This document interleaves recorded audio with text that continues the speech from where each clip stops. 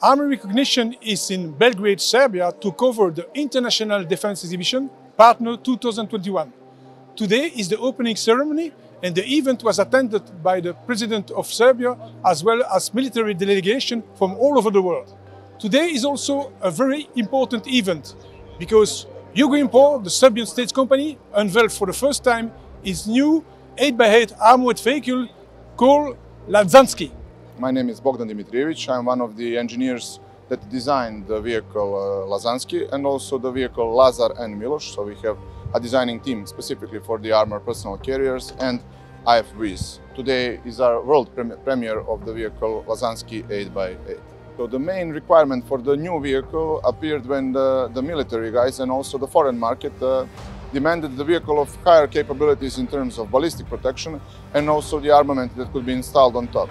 That itself made the main demand about the weight that the vehicle is supposed to carry, and so we were choosing whether to upgrade the initial vehicle Lazar or to go with some brand new design, and the choice was on the latter. So we decided to make a vehicle of much higher payload and much higher capabilities so we can install high levels of ballistic and also high levels of armament.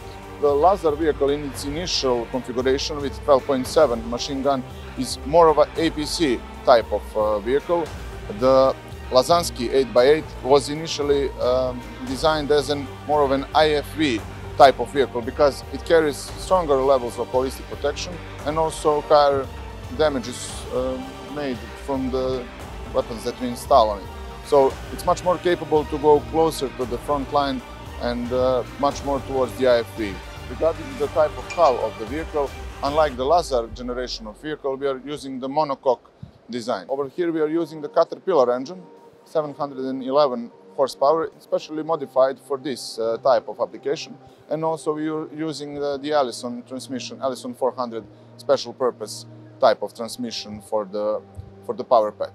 Regarding the system for the transmission, we are using Finnish components this time. We are using transfer case specifically designed for this vehicle by Finnish company Katsa, and also the driveline of the Finnish company Sisu. Well, the weapon station is made by the Russian company Burevestnik. It is a weapon station that has been installed on the land vehicles and predominantly the BMPs, Russian BMPs on the tracks. This is the premier vehicle in the world that's wheeled and that will carry this type of weapon station. It's not that often that you see this big caliber. We have a 57mm cannon that is the main armament, and also we have coaxial 7.62 machine gun. Also we have the observing station on the top for the commander and also the gunner. We have a laser range finder.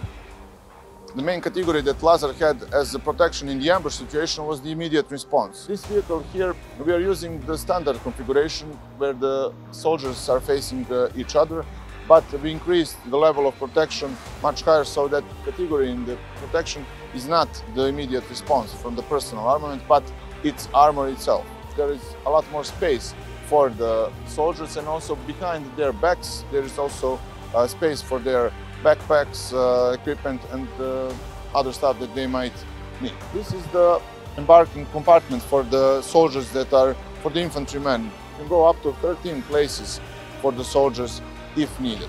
Also we have made some new approaches. We installed special anti-blast seats that are made from the company Mobius, and also they have all the footrest position for the soldiers as well. Basic crew of the vehicle is standard driver, commander and gunner configuration with 10 up to 11 infantrymen in the back compartment. The main concept is for the crew to embark fastly, quickly and disembark from the vehicle. This is a fully functional vehicle and we are expecting serial production immediately after all the testings, and the next year would probably be well expected for the start of the serial production of the vehicle.